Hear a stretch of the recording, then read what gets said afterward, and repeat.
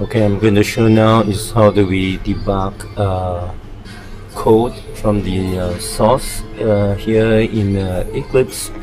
And if you were to be in iDempiere at a certain location, let's say at the moment I want to debug this replenish report, because I'm trying to do something and it's not responding according to what I like to do. Let me try and put to let's say this. I want to create inventory move in the document type, and I run it. It gives me something. Yeah, it's saying that there should be a move from tree farm and to somewhere warehouse, source warehouse here, but I come back here. There's no record as it will happen if I would choose a purchase order. Okay, so when you choose the purchase order and I run it, you can see that yes, purchase order comes out with a link, and you click on it, it will open. So how do I find out what actually has happened with, and with open source you can actually look at the code, but where is the code? So the way to trace it is that we go and relog out and log back in through the system and trace to the menu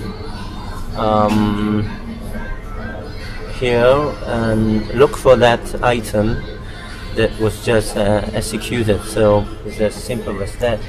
So let me try replenish.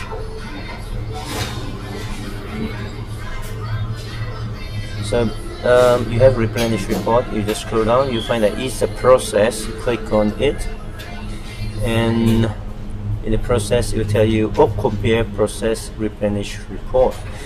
Now if you're familiar with the source, you can then go to look for it under process. If not, you can just do a search, but it's most likely here. So what's the name again? It's called replenish, PQR, and here you make it bigger, replenish report. So open up, get your outline.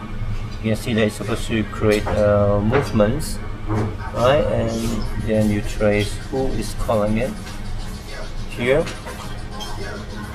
So let's put a stop here and then run it again. So change back the role. So you can see that it's pretty easy to debug when you use the open source. And let's log in, and then you can find out what actually you have got wrong. So call again the replenish. You don't have to type everything in.